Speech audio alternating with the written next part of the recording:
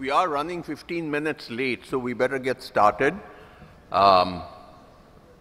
It's my pleasure to invite Dr. Jin Miao Chen and Professor Indranil Mukhopadhyay to chair this session. I have an announcement to make for those of you who are chairing sessions and giving talks. Please stop by the registration desk and meet with Esther. She has an envelope for you. Even if you have not given your talk, you're welcome to meet with her. And if you have collected the envelope, then you don't need to go to her. But if you have not, please do. And these also pertain to lightning talks and people who are participating in the panel discussion and all of that, including the session chairs. Thank you very much. Let's get started. Hello, welcome back to the section 3, which will be computational approaches relevant to atlasing. The speakers will be Ge Gao. He's a principal investigator from Peking University. He can't make his trip to India, so he'll be giving his talk online. Okay. Okay. So hello everyone from Beijing in winter. Sorry for the virtual talk, but I like to thank for the organizer and the committee for the great opportunity to present our recent work on modeling cell regulatory maps. So we humans are essentially an assembling of trillions of cells. Most of those cells share a common genome, but different expression and different phenotypes. So the gene expression is highly regulated processes which involved multiple genetic and epigenetic regulatory layers and sophisticated interaction between those layers. And since the discovery of transcription factor 60 years ago, we now have known that the gene expression is a nonlinear, hierarchical, and combinatorial processes.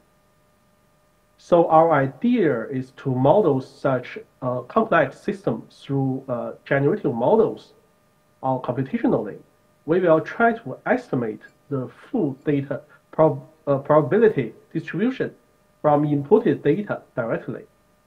As you may expect, that such task is hard, as in real world, we usually do not, and actually we cannot have the full data size as input. So we need an additional assumption. Okay, so we need an additional assumption that there is a low dimensional root site behind the high dimensional observations.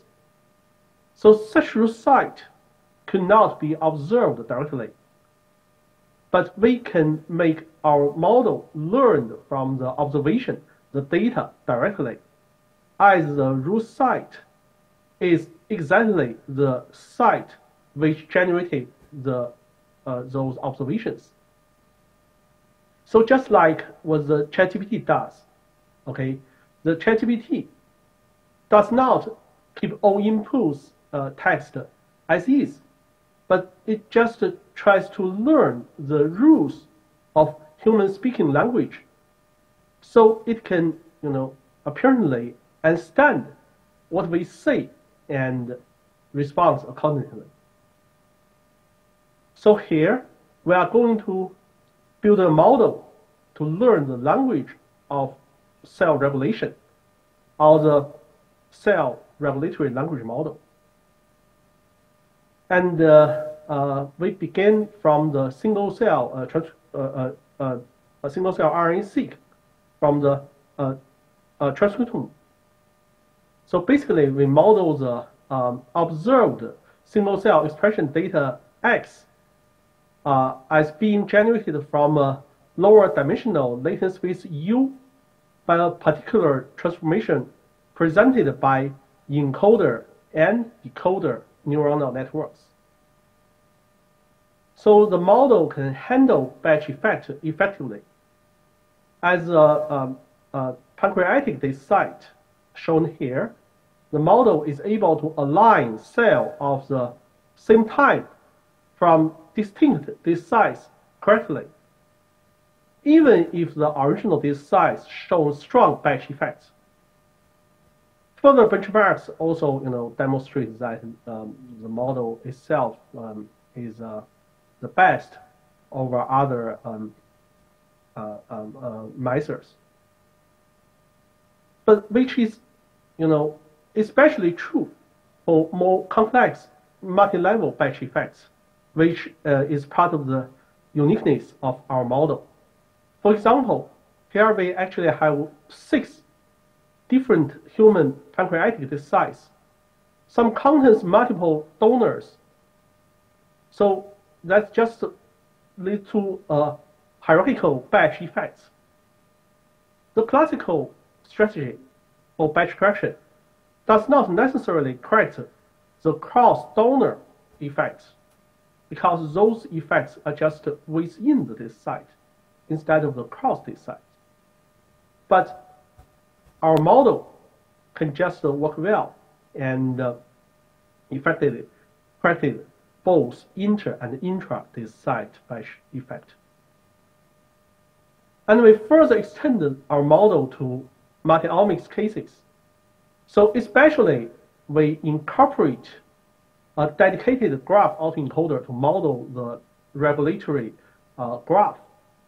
So within the graph, each node represented a functional unit like a gene or a promoter, which corresponded to a tag peak. And those nodes are interconnected with edges which represented the regulatory relationship. So from the perspective of the cells, the intermodality feature embedding serve as a unified coordinate system and provide the necessary guidance for align those data across different modalities. And meanwhile, the correlation structure in the aligned data can also be used to infer the regulatory structure. So mathematically, in addition to the generative architecture we used before, we incorporate a graph component to model the interactions across regulatory layers. So each with a distinct modality, and the graph itself could be used as both regularization and a notebook for integrative regulatory inferences.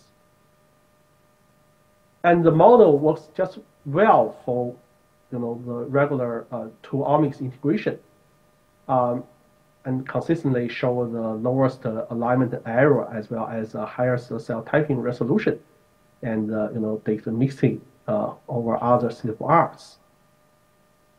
But the uniqueness of the model of the glue is it can work with more complex cases, such as triple omics integration, such as the RNA, tag, and methylome.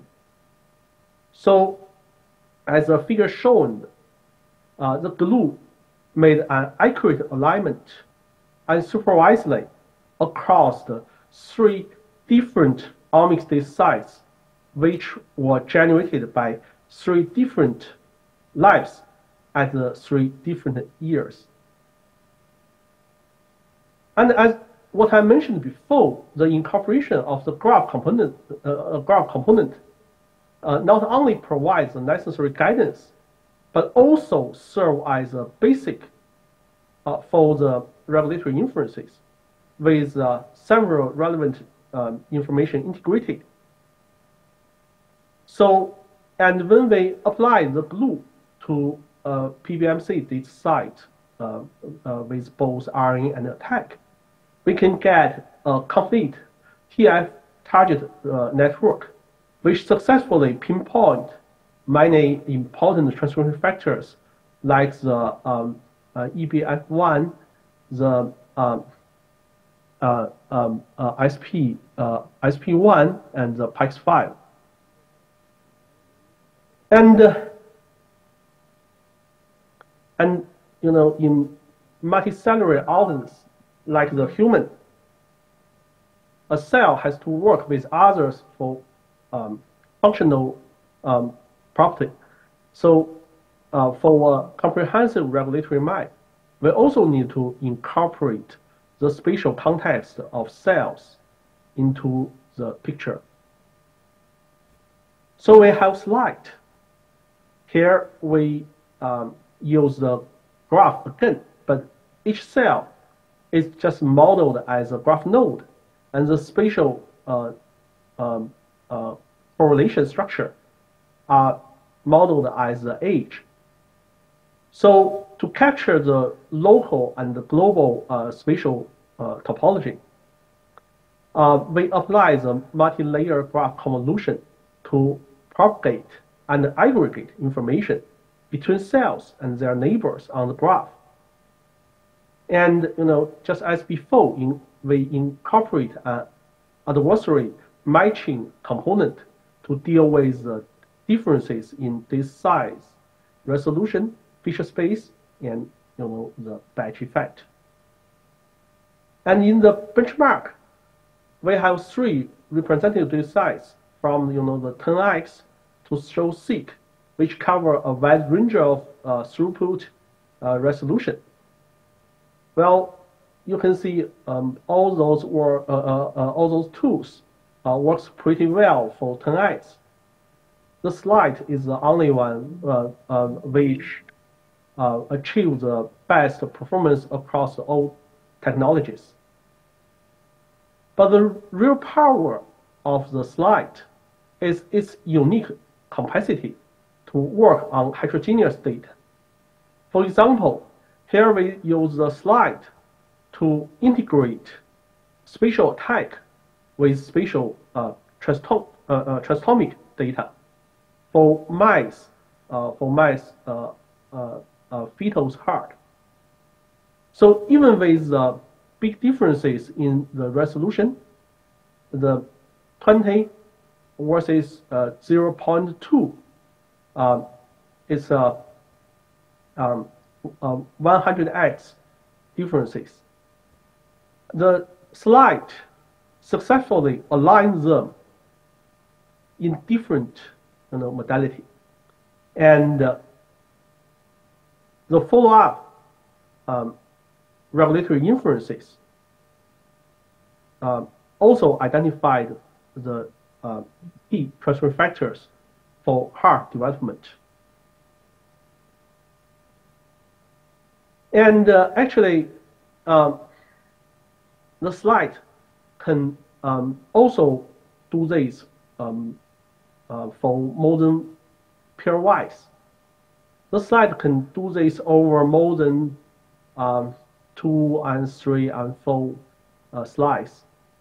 So we actually applying the slide to slides at 8 different time points across the early mice development. And we can actually reconstruct the spatial temporal development processes, including the developmental dynamics of many important organs, such as liver, the brain, and the lung.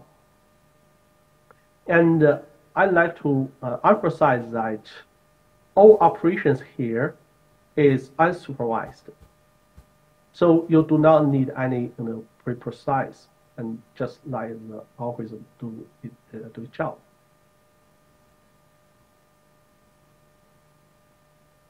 And for example, the slide can accurately capture the merging and migration event happened during the mice kidney development between the 11.5 and the 12.5. But the other mice just failed to handle such large spatial rearrangement.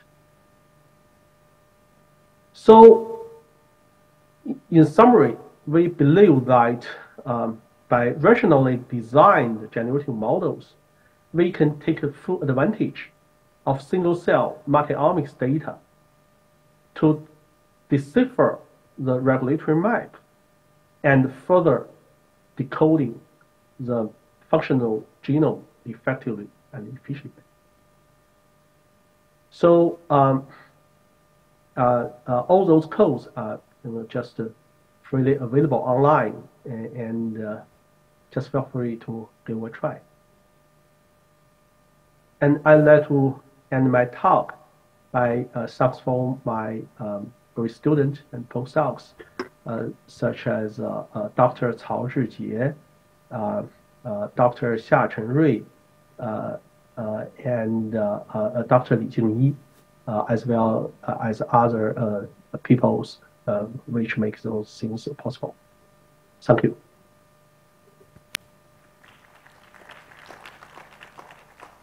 Yeah, thanks, Gegao, for the very nice talk. We learned a lot about graph, neural networks, and the generative models. Any questions from the audience? Okay, I have one question. So just now you saw SLAC can integrate two different omics. One omics is measured by stereo-seq, another omics is measured by another technology. I can't capture the name correctly, but these two omics have very different resolution. One has a spatial resolution of 20 micrometer, but the other one has a sub-micrometer resolution. So how does the algorithm handle these different spatial resolutions across omics when doing this integration? Sorry, I'm not sure I fully get it, because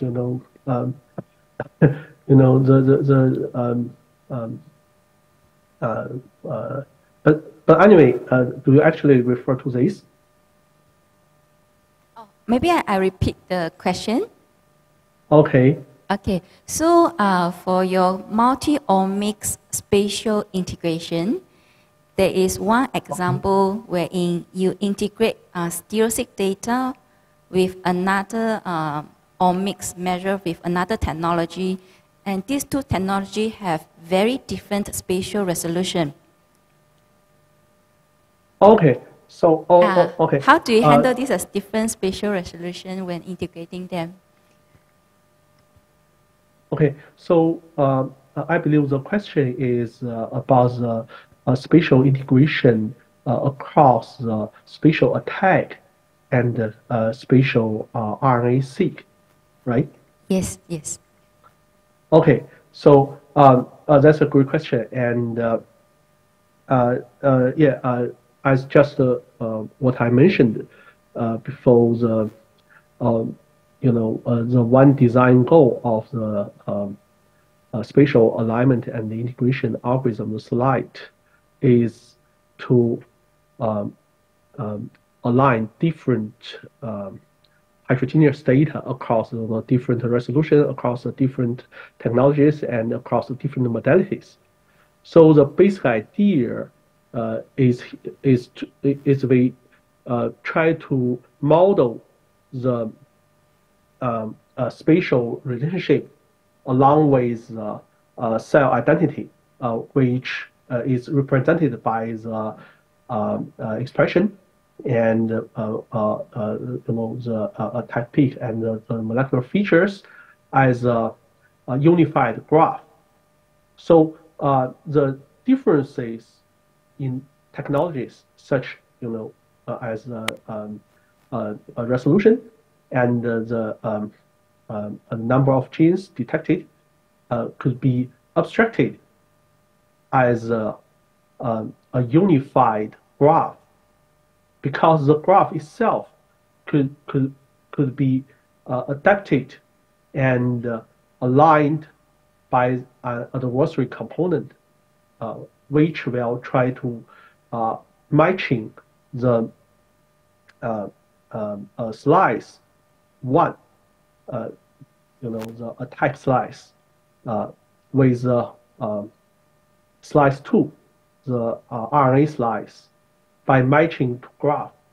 So we actually work over two graphs instead of two physical slices, which could effectively avoid the complexity of the different resolution and the different modality. Thank you very much for the very nice answer. Yeah, so let's thank Prof. Gergao for the very nice presentation. Okay, thank you. Thank you. Thank you. Bye-bye. Yeah. So let's welcome the second speaker, Grace Yeo. Grace Yeo is a principal investigator from GIS, Genome Institute of Singapore.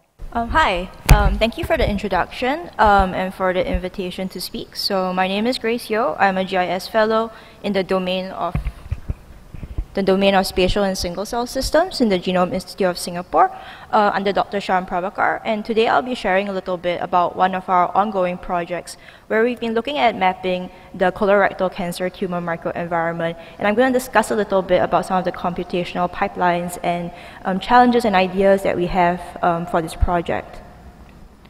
So colorectal cancer is clinically and molecularly a very heterogeneous disease, and it wasn't until we had single-cell RNA sequencing that we were really able to start to appreciate just the diverse number of cell types that really make up colorectal cancer.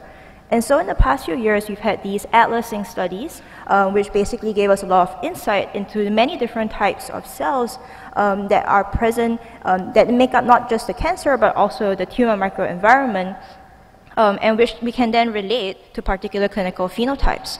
So as an example, in this work that was spearheaded by my colleague Jonito at GIS, when we subclustered epithelial cells in colorectal cancer, we found that there were two very distinct clusters that we call the intrinsic consensus molecular subtypes, ICMS2 and ICMS3, that could be described to have very distinct genetic, transcriptomic, and regulatory profiles. And when we used this to reclassify colorectal cancer into 5 different subtypes, what we found was that these subtypes could be associated to the different clinical phenotypes such as survival and immunotherapy response. But not just that, they will also have very distinct tumor microenvironment profiles. But of course, how do the cells that form the tumor and form the tumor microenvironment actually give rise to these clinical phenotypes? I think this is something that we still have very limited understanding of.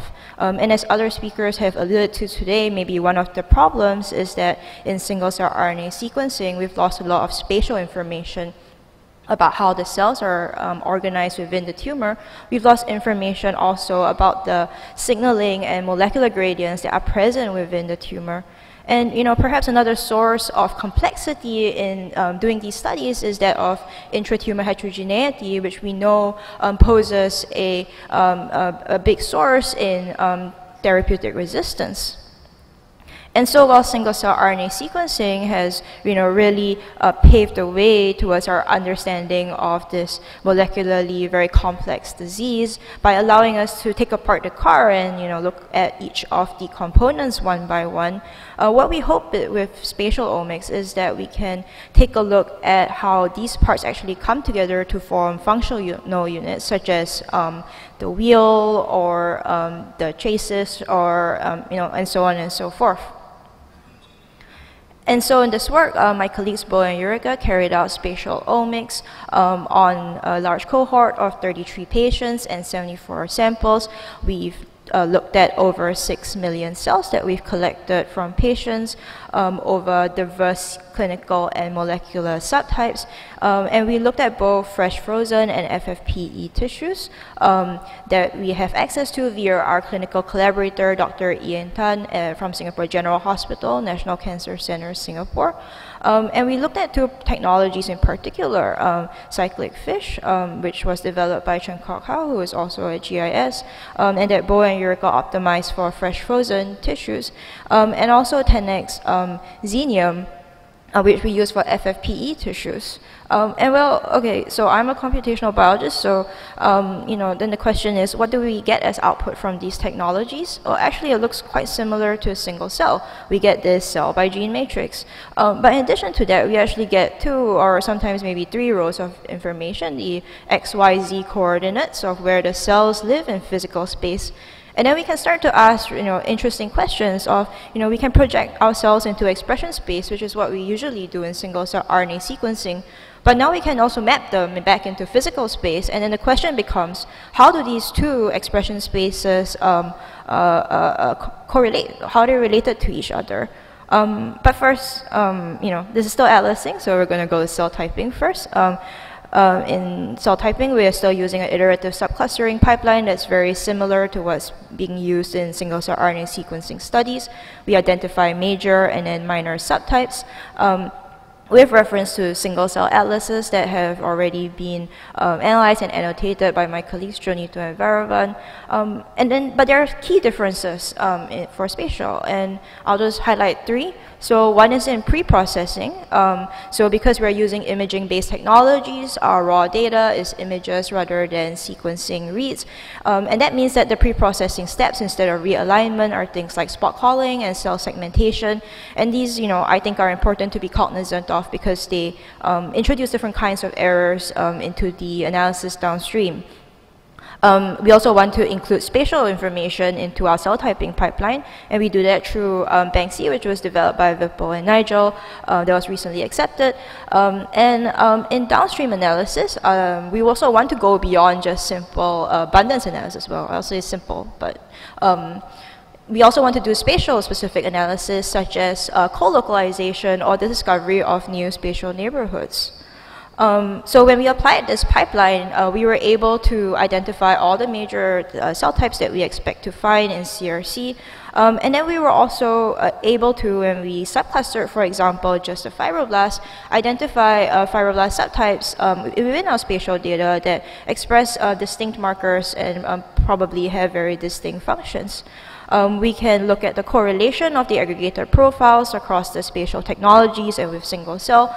And here we see a really nice correlation between the spatial technologies as well as single cell. And this is a bit surprising, or a really nice result actually, because we do have a limited panel with spatial data constituting only a few hundred genes. The next question you might ask is, can we recapitulate some of the findings that we had in single cell? And the answer is yes. So if we look at the gene signatures that were associated to these two intrinsic epithelial subtypes that we found, and then we project our spatial data onto them, again in our spatial data we're able to cleanly separate the ICMS2 and ICMS3 patients, and they express the markers that we expect. So now I've tried to convince you that our spatial data is concordant with single cell, but of course the question becomes what can we learn from the spatial data? And I think the best way to start with that is to have first a qualitative description of what does the normal colon look like in the first place. Well, in the normal colon, we have this really nice organization where, in this crypt villa structure, where down at the bottom we have these stem cells that, as they differentiate, they rise through the transit amplifying zone all the way to the top of the villus, and then they start to adopt specific functions in absorption and secretion. And if we take our cell types that we've identified and then map them back into the physical space, we can see this exact pattern happening. In contrast, in colon cancer, the structure, architecture actually becomes completely disorganized, and the signaling pathway that maintains homeostasis and regeneration becomes very noisy and very fuzzy instead. And we can also see this qualitatively in our data. We can take the same cell types I showed you just now, or maybe the analogous cell types, and project them back on. And you can see we've lost all of the really nice architecture that we have in the normal colon. But at the same time, the spatial distribution of these epithelial subtypes are still non-random. And so the question becomes, how do we actually quantify and describe this? Well, one way is through domain findings. So we do this using Banksy, which I previously mentioned was developed by Vipul and Nigel at GIS. And the idea here is that when we're doing clustering, for example, we want to consider not only the expression of its individual cell, but also the expression of its neighborhood. And so we also have this tuning parameter, lambda, that basically says how much attention do we want to pay to our own neighborhood, to our own expression versus our neighboring expression. And when we apply this to our data, we found that when lambda is low, we're identifying cell types. But when lambda is high, we start to see these cell types coalescing into these biologically coherent spatial neighborhoods. So for example, we can identify a neutrophil-rich region that contains lots of neutrophils and also cancer-associated fibroblasts that are expressing cytokines and upregulating NF-kappa beta signaling, and also hypoxia-high neighborhoods that are mostly enriched for mature enterocytes. Another type of analysis we can do is looking at co-localization and mutual exclusion, where the question here becomes, given two cell types, are they enriched or depleted in the relative neighborhood of each other? And we're going to do this using spatial autocorrelation. There are three simple steps. First, you define some spatial adjacency graph. Then you define some spatial autocorrelation statistic that takes this general form. The general idea is that you have C, which describes a relationship between the two cells, and then W, which describes the distance between them. So in effect, we're just taking like a cross product between the distance in expression space to the distance in physical space. We can then test the statistic versus the null, and then for every pair of cell types, say something about whether they are more likely to be in the vicinity of each other or not. If we then look closer at some of these relationships we found, well, firstly, we find again, these light red cells here, which are our enterocyte cells that tend to be found inside of large tumor glands when we compare them to the H&E.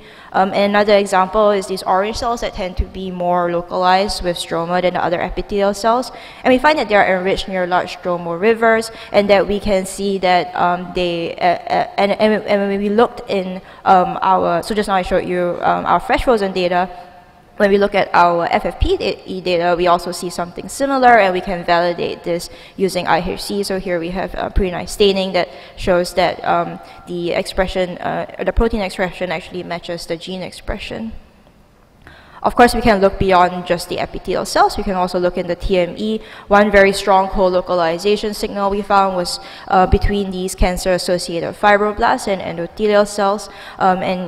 This is a different way of looking at the data. We can just compare their spatial densities and see that they're extremely similar, which seems to suggest that these cancer-associated fibroblasts maybe have some pro-angiogenic function, similar to VCAFs that have been described in other studies. Another thing we could do, for example, is to compare the spatial densities of different types of immune cells. So here we're going to focus on monocytes that are C1qa+ versus monocytes that are SPP1+. And we actually see that they have very different spatial distributions. So the C1qa+ monocytes in particular, we found to be significantly co-localized with CAFs that were expressing MMP11, while the SSPP1 monocytes actually tend to be closer to epithelial cells and found deeper within tumor nests, which maybe suggests that they're involved in maybe cleaning up debris. Finally, a lot of the cellular neighborhoods I showed you so far are pretty small scale, but actually we can also discover these larger spatial neighborhoods within our tumors. So in these examples, on the left I have one tumor where we're seeing very strong bimodal expression of mucin-associated genes, while on the right we have strong bimodal expression of specific stem-related genes. And I think this really highlights that there are biologically coherent spatial units across the different spatial length scales, and it is really important and also challenging to study them. So in summary, in the study, we've looked at over 6 million cells from 33 patients and 74 samples across diverse CRC molecular subtypes. We've carried out an iterative clustering analysis that has a spatial flare that identifies cell types and states concordant with scRNA-seq.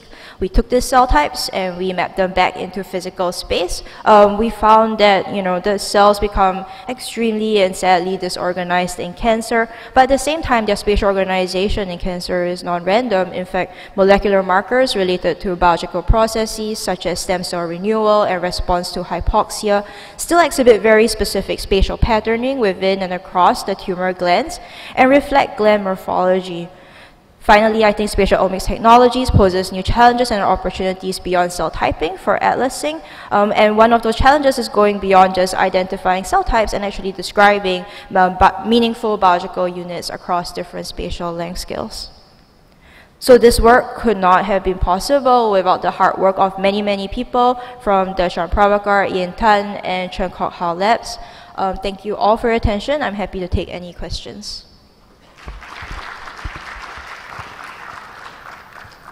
Yeah, very nice talk, Grace. Yeah, okay. Hi, really nice work. I was wondering, is there something that you gain by defining neighborhoods that you would not otherwise get by your k-means clustering? So for example, you showed mucin2 expression. Do you see that mucin2 expression is not otherwise cluster specific already? So exactly what is the gain? And second question on following up on that, do you see that the neighborhoods are more than, again, what the clusters are showing you in terms of things which might not be close in the embedding that you see in the UMAP, are actually close together in neighborhoods in the form that they are showing or representing some other underlying relationships that are not captured otherwise? Okay, so maybe if I understand your first question, oh, sorry, what was it again? Okay, you're asking about what do we gain from this, correct? Okay, so I think what we gain from this and what I haven't showed you is, of course, what we want to know is that if we see, for example, intratumoral heterogeneity of mucin expression, are those associated with specific other different cell types? Like, is it being driven by, is the differences being driven by the local tumor microenvironment or by genetic causes? And that has therapeutic implications because it tells us, whether or not modulation of the tumor microenvironment is important. So I think maybe that is trying to answer your first question, tells us a little bit about, not just about the distribution of cell types that are in the things, but the distribution of cell types, not just globally, but locally. And that tells us something about interactions. And then I think your second question, which could you remind me again? So is it possible to extract each neighborhood that you define? Yes.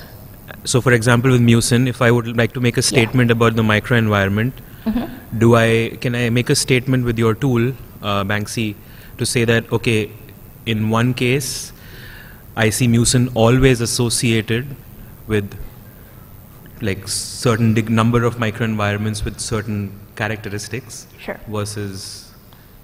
Yeah, I think the idea is that a neighborhood is formed by many different cell types that are, together performing or giving rise to some biological phenomena. So I think, one way I think about it is that individual genes do specific things, so individual cells do specific things, but a collection of genes might carry out some higher order function, and so some collection of cells that are, within some spatial proximity of each other might be giving rise to some specific biological phenomena in that region. And I think, but I think, it still remains a challenge of how to, actually, we can find these things. Are they biologically meaningful? I think is a question that is still something that we struggle with. Thank you. Thank you. More questions? Yes. I'm sorry. Good talks. Thank you. As you know, colorectal cancer have differences between right side colorectal cancer and left side colorectal cancer. So my question is, did you observe the data differences in your spatial analysis, like cell type distributions or something like that? I couldn't hear you very clearly. Are you asking about left versus right spatial distribution? Differences in right side sample or left side sample, ascending column or descending column. So we've collected samples from both, but I think right now we're still doing some ongoing work to actually do comparisons of the spatial organizations between the different subtypes. We haven't really done that yet. So far, mostly what I've described is phenomena that we're seeing either across all of our samples or unique to a specific sample. But I think that's definitely the next step. Thank you. Thank you. So our third speaker is Professor Sanghamitra Bandyopadhyay. She is the director of Indian Statistical Institute and a prolific researcher in many areas, including, of course, single-cell analysis. She is probably talking on clustering of single-cell data. So, Professor Bandyopadhyay, you have 20 minutes, including question answer. Good afternoon. I am Sanghamitra Bandyopadhyay from the Indian Statistical Institute, and today I'm going to speak on clustering single-cell RNA-seq data, some work that we've been doing for the last 4 or 5 years now. Before I go into the talk, very quickly, I know I'm stretched for time, but very quickly I'll just tell you a little bit about the Indian Statistical Institute, which was established in 1931 by Professor Prashanta Chandra Mahalanobis. And many of us use the Mahalanobis distance invented by him in many of our respective domains. And also not many people know, but the first computer in India came to the Indian Statistical Institute in Kolkata. This institute is in the northern fringes of the city. And we are spread all over the country, headquartered in Kolkata, but we have centers in many different places, including Delhi, Bangalore. And our star programs, flagship programs, are the Bachelor of Statistics, Bachelor of Mathematics, and many other programs which are listed there. With that quick introduction to the Institute, let me go on to my talk. This audience naturally does not need an introduction to single-cell RNA-seq data. The importance of single-cell RNA-seq is well known to all of us. It provides us an opportunity to identify new cell types, new gene regulatory networks, characterize the heterogeneity in the cells, especially in cancer and many other diseases, study the heterogeneity of the cells in early development and tissue differentiation. And the current droplet-based scRNA-seq technology produces quite large data sets, many genes and many cells. So these are very high-dimensional data sets which we have to deal with, and therefore they provide many computational challenges. First of all, the data has a lot of technical noise. There are a lot of missing values. There's because of low capture efficiency, because of bias in various steps of the process of capturing the data. And the challenges here necessitates new tools for downstream analysis of this data set. But of course, that is necessary because this data presents such a rich repertoire of information that we cannot miss what this data has to tell us. And the downstream analysis, many different purposes. This can be used for mapping single cells to reference atlas, for clustering very large data sets, identifying cell types, specific markers, visualization, and so on and so forth. So since I am going to speak on clustering of single-cell RNA-seq data, and this is very high-dimensional, very large data sets, what we intend to do, what we've done in the work that we did a few years back, first of all, we want to sample the data, and then cluster it, and then do a post hoc assignment of the remaining data points which were not taken in the sample. So this is the essential pipeline, the flow of control in the method which we call dropclust, and the next version is called dropclust 2. So we have the input count matrix. We do the filtering of the bad and the bad cells and bad genes, which we define in certain ways. And then we also do a first level of gene selection, looking at some dispersion factor. We have also, in the second version of this algorithm, taken into account the batch effect, which often confounds the analysis. So that is very important because data is taken at different time points in different machines, etc. So there are batch effects, and that has to be distinguished between the biological signals, the signals which are there. After that, we do this structure preserving sampling. That is the key part of this clustering method. The structure preserving sampling, which actually helps to retain very small clusters, and in those who are working in single cell data analysis, we know that there are rare cell types, very few cells are there which need to be detected. So this structure preserving sampling using something called locality sensitive hashing, which I'll come to in the next few slides, that helps in preserving those small clusters. Then we do a principal component analysis, but we bring in some change there. I'll also tell that. And then normal clustering, and then do the post hoc assignment, and of course try to show the data, show the clusters, how it is coming out. So the pre-processing, we just remove those cells in which very few genes have expressed themselves, and remove those genes which are expressed in very few cells, very few cells. So there are some thresholds we set. This is the first level of cleaning up the data. Then we do certain normalization. We use the median-based normalization, and then pick using a measure which is called the Fano factor, which essentially is a ratio between the variance and the mean. So using that Fano factor, we select the top 1,000 genes. So that's where we start, and we then log normalize the data.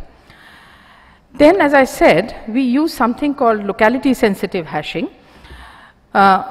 Now, hashing in computer science, we know that we hash things to different, we try to avoid collisions. We hash different records, different key values, and try to design the hash function in such a way that collision, meaning two different key values colliding, going to the same hash, taking the same hash value, that is avoided. Because essentially hashing, the purpose of hashing was quick retrieval of data. So we want to spread out the data in such a way so that as soon as we have a query, we look at the key value of that query, apply the hash function, and we should be able to go directly to the data. Order one search. That is what the principle of hashing is. So points should be spread out as far as possible. This is the general hashing principle. But locality sensitive hashing, here we want those points which are close together in the original space to actually collide. We design the hash function in such a way that local points, they collide and go to the same bucket. So this is the purpose of locality sensitive hashing, and it has found its application in many different places. It was developed in 2006 and has been used quite widely thereafter. We do the hashing in a particular way which is very simple. I will not have time to describe the method, but it is essentially we take a set of three random, let's say 3 random lines, and project the data points on this. So every data point would have a binary string associated with it, depending on which side of the 3 lines this point lies. This gives us one bucket, 101, for this set of 3 lines. This process is repeated multiple times so that finally the hash function which we arrive at, it will sort of ensure that points which are close together are all mapped to the same bucket. Not if you do it once, then you will have a lot of errors. You have to repeat this multiple times. Now, with that, what we do is a locality sensitive hashing based sampling. We sample the data, we sample the cells in such a way using this hashing function. So what happens is the structure gets preserved. I would like to draw your attention to this small cluster over here. As you can see, using this locality sensitive hashing and sampling with that, we are able to still retain very small groups of data. That was the major or the most important part of this algorithm. If you do a random sampling, then this part tends to get lost. Maybe one point will come from there, but that's not enough. So this, what we do is we sample from the different buckets which the hashing results in, and then the sampling is inversely proportional to the size of the bucket, meaning if there are only few points, we try to retain as many of them, but if the bucket contains a large number of points, we downsample quite heavily over there. Then, as I said, what we do is we bring in an innovation in the principal component analysis. We do the normal PCA, but PCA essentially captures the variance of the data what we do is we look at the different principal components, we project the data on the different principal components, and then fit Gaussian distributions there and find out how many modes are detected. So essentially you will see along this principal component, for example, this is the second principal component, 2 modes will be detected, one for this and one for this part here, right? Oh, it is not showing.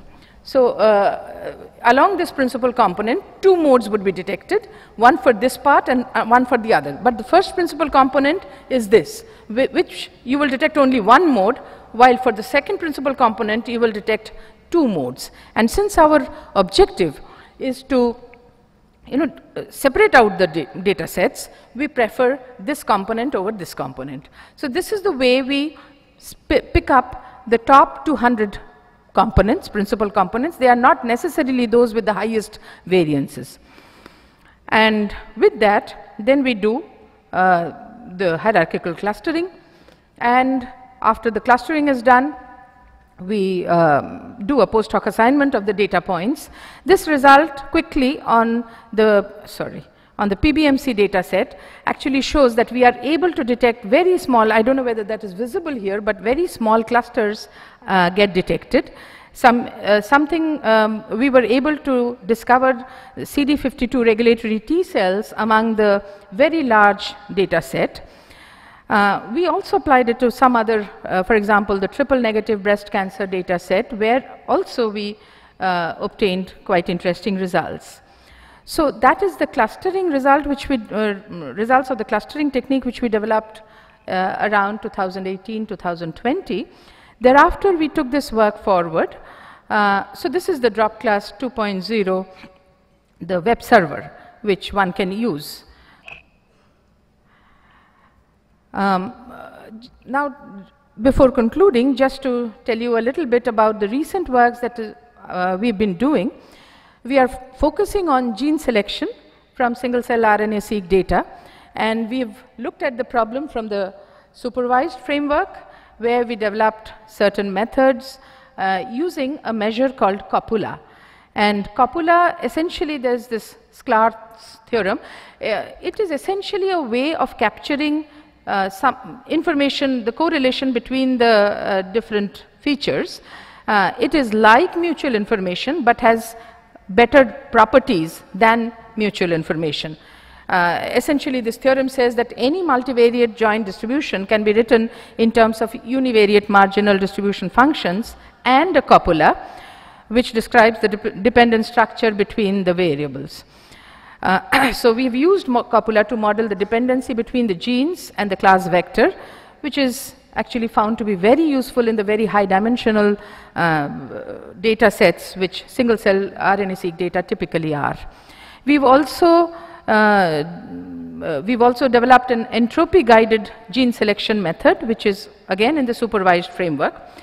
But rather than Shannon's entropy, we've actually used some Renyi entropy and Salis entropy measures, which are found to be more robust to noise, and RNA-seq single cell data essentially has a lot of noise component in it. We've done gene selection also in the unsupervised framework, where we've used, first of all, LSH, the locality sensitive hashing based sampling of genes, followed by copula-based cell neighborhood graph construction. So the data is then posed as a graph.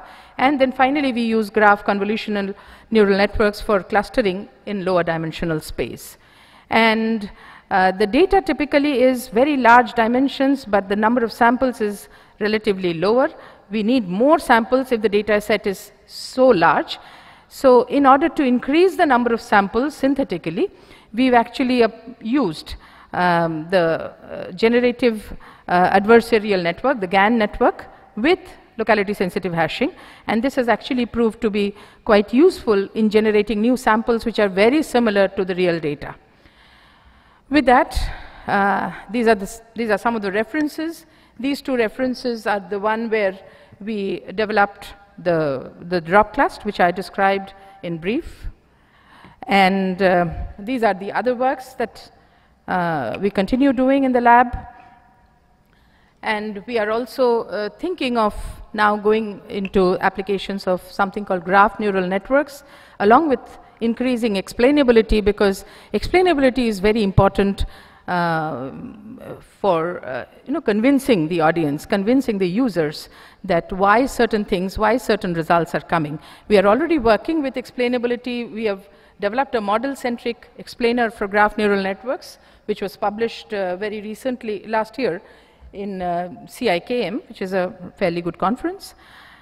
With that, thank you very much for your time. If you have any questions, I'll be happy to answer them. And I acknowledge my group here, which helped me, which did the work, actually, the groundwork, everything done by my student, former student, now a faculty member at IIIT Delhi, Debarko Sengupta, and others. I also acknowledge my institute and all my funding agencies, including the Department of Biotechnology, which funded the part of the work that I described. Thank you very much. If you have any questions, I'll be happy to answer. Thank you. Thank you, Professor Bandyopadhyay, for a fantastic talk, having many components for future research, I believe. So if you have any question, please, we have some time. So any question?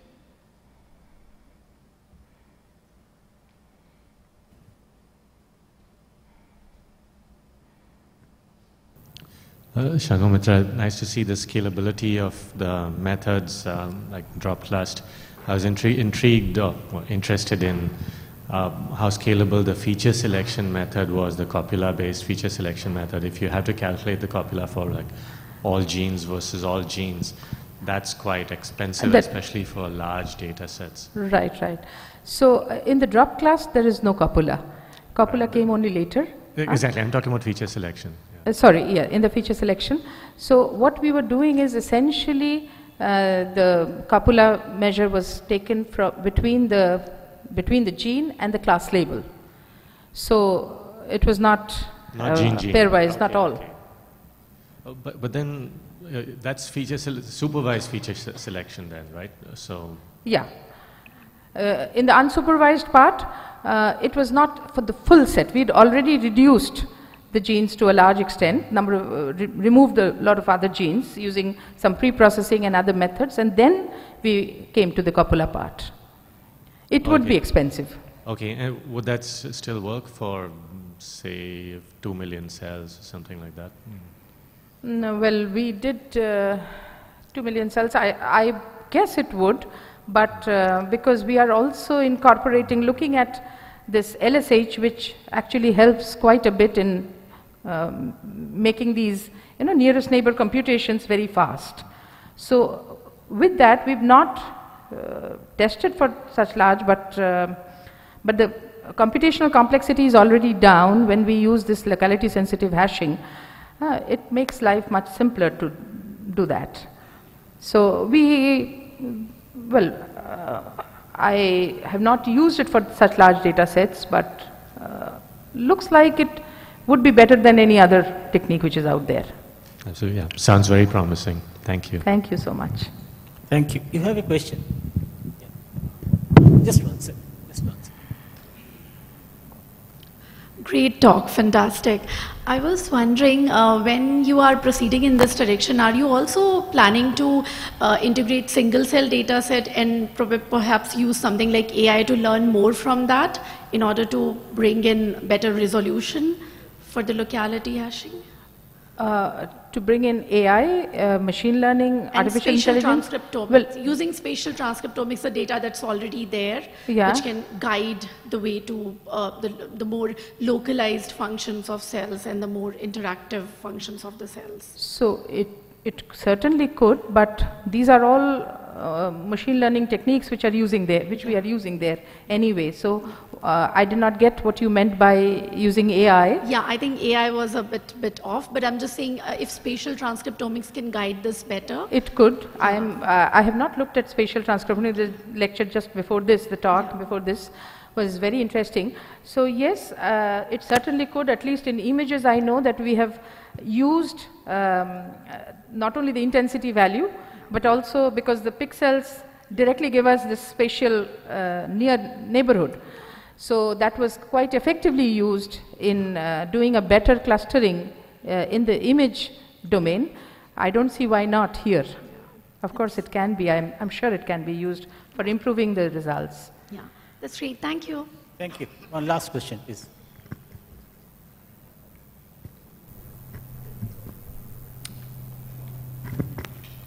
Hi, Dr. Bandyopadhyay. Very nice talk. Just a very quick question. When you run the hash, in terms of when you do the sampling within those hashes, are all cells treated uniformly? Do you do a uniform sampling, or is there a score assigned to each of those cells within those hashes?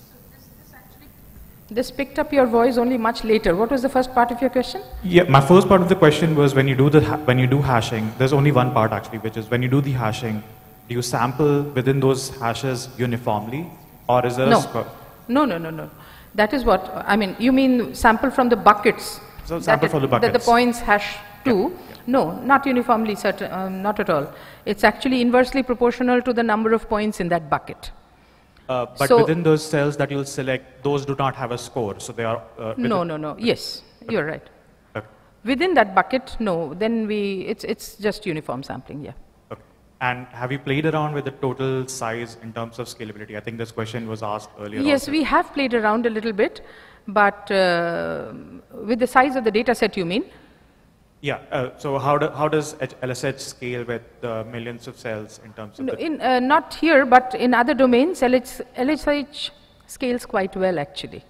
I see. So it actually scales quite well. In other domains, we've used it for very large data sets, but not in this particular domain. Okay. But it scales very well.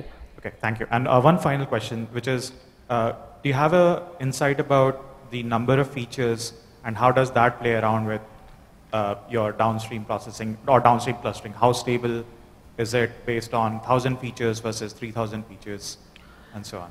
So you mean starting from, so selecting 1,000 features versus selecting 3,000, or starting from 1,000 features and then going down and starting from 3,000 going down? What do you mean? So I'm assuming the clustering is done on 1,000 features that you eventually select in the PC space.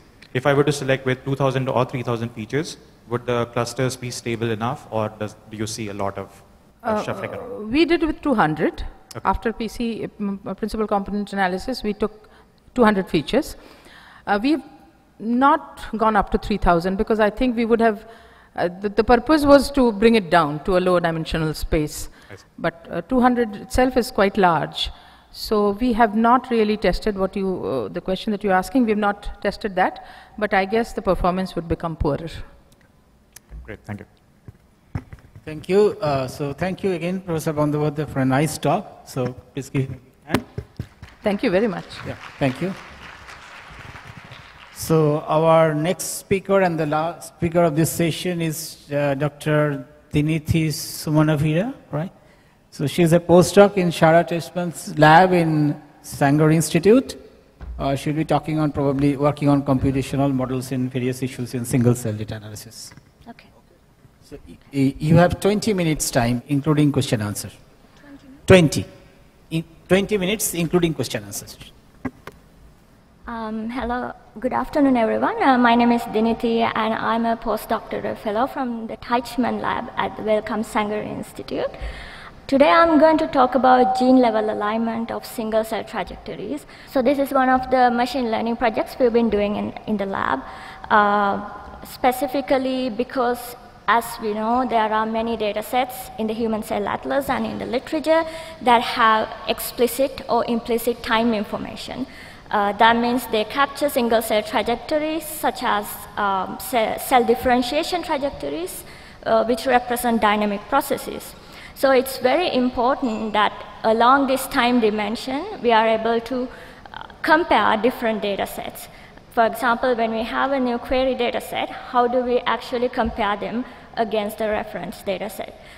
So these are coming up in different contexts. For example, there are 3 different instances here: in vivo versus in vitro, control versus treatment, or healthy versus disease. So many of these contexts have come up during the talks in this meeting as well. So I think it would be great to actually focus on these different comparison scenarios.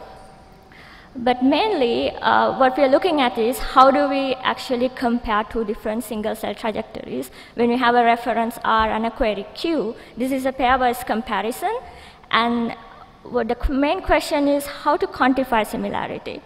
And the usual approach we are looking at is computational alignment.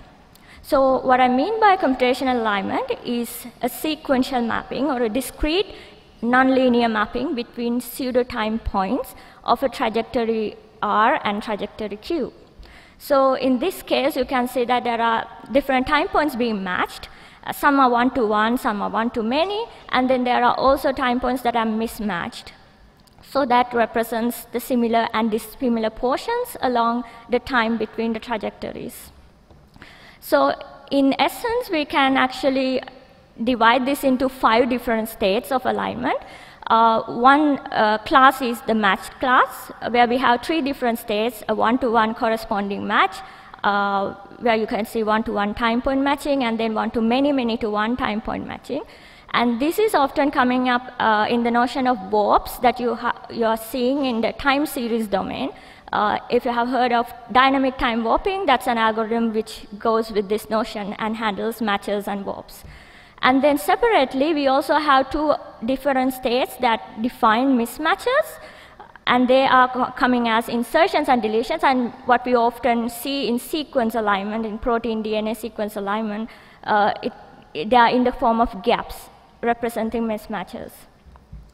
So ideally, when we have a sequential mapping between pseudo-time points of 2 different trajectories, we can explain them as a 5-state string, where you saw all the possible 5 states earlier. So in this case, we have the beginning. At the beginning, there are some mismatches for the query time points, and then it starts to get matched in the reference and query. So you see insertions at first, and then it's followed by matches and warps. And then again, you see mismatches as insertions and deletions, again matches, and finally mismatches again. So this can be a way to quantify the similarity between 2 trajectories. It could be the percentage of matched time point pairs between them. So the step 1 of generating this kind of a mapping is first to discretize the pseudo-time axis. So axis discretization can be done as equal length binning, and then we can sort of get an interpolated trend of expression data along those lines to get the comparison. And then step 2 is to run an alignment algorithm to find the optimal mapping. So this algorithm needs a scoring scheme to quantify the similarity between 2 time points, especially in terms of the gene expression if we are using that data sets. And then an optimization strategy to maximize the similarity between the trajectories, and that is usually done via dynamic programming. And there are 2 different directions that we can have a look at the alignment. First direction is high dimensional alignment, where we are just considering all the genes to do this alignment. And for example, optimizing the Euclidean distance of the gene expression at each time point and coming up with a single alignment. The second direction, which is of focus in this talk, is the gene level alignment, where we have per gene alignment. And this is important because different genes match and mismatch along the time at different time points. And that is, which means that we could have 100% matching genes and 100% mismatching genes. And also some genes could be early mismatching and late matching, and vice versa. So there are different groups of genes with different alignment patterns which will be of interest, especially if we are to analyze differential expression along the time dimension. So if we have a look at existing alignment approaches, most of them focusing on cell level alignment, which is the high dimensional alignment that I mentioned earlier, the direction 1, which is not gene level. And the most common approach is dynamic time warping, which was originated from the time series domain, and then it was applied by Alpert and colleagues in 2018 under cell align framework. And the limitation of this alignment method is that it assumes that every time point matches to at least one time point. So what you get here is a complete mapping. It's just matches and warps. So there is no handling of insertions and deletions. And the other existing alignment approach is coming from a separate domain, which is the DNA or protein sequence alignment domain, which handles the matches of one-to-one and the insertions and deletions, but not the warps. So, for example, the popular Needleman-Wunsch algorithm. But how do we get both matches and mismatches together is the big question, because in trajectories, we have all these 5 different states. So one approach is to get the dynamic time warping alignment output, the mapping, and then do some pruning or post-processing of the time point pairs to disconnect the time points that are much dissimilar. So this was done in a very recent advancement to the cell align, which is called tragedy, but it has limitations because this is ad hoc thresholding. We don't know the exact threshold to go for the dissimilarity scoring. And then this is mainly aimed at high-dimensional alignment. And there is also no sort of clustering of genes to identify different groups of alignment patterns in different genes. So we came up with a new alignment approach, which actually combines the dynamic time warping algorithm and the biological sequence alignment algorithm to handle all these 5 different alignment states. And this is specifically taking advantage of the Goto's sequence alignment algorithm, which has a quadratic time complexity when using a gap scheme, which is affine. That means we can have a gap open and gap extension penalty. And we call our approach as genes to genes, and there is no ad hoc thresholding now because the algorithm unifies dynamic time warping and gap modeling. And then this does gene level alignment and does clustering of genes as well. And this is actually a Bayesian information theoretic framework. I won't go into more technical details. If you're interested, you can actually see this as in our preprint available on bioRxiv. But just to give a gist, what we're doing is when we are matching 2 time points, we are taking into consideration the gene expression distributions rather than the mean expression, so that we can take into account the sample variability within the system as well. So it's a distribution-wise similarity scoring, not just a mean-based scoring. So the input to the genes framework are just the cell-by-gene matrices from a reference and query data set. You just need to have log1p normalized gene expression along with pseudotime estimates. So we can run any available pseudotime estimate algorithm to estimate the pseudotime for each cell, and then input into genes to genes. And then genes to genes will run for a given gene set. For each gene, it will run the dynamic programming algorithm, which is unifying the dynamic time warping and gap modeling under a Bayesian information theoretic framework. So the output of genes to genes is gene level alignment. So for each gene, you would get the 5-state description of the alignment like this, along with the alignment similarity statistics computed. We are also computing an average high-level alignment across all these gene-level alignments as well, so that we can have an average idea of what's happening along the time points. And then finally, we can also get the gene clusters by clustering these 5-state alignment strings. So some can be 100% matching, some can be completely mismatching like this, or mismatch at the beginning and mismatch at the end, and so on. So there could be different alignment patterns. With genes to genes, we sort of applied this to a case study where we compared 2 systems, in vitro, in vivo. The first system is the query system is artificial thymus organoid, which was grown in-house in the lab by Dr. Chenchu Suo, who is a clinical research fellow in the lab.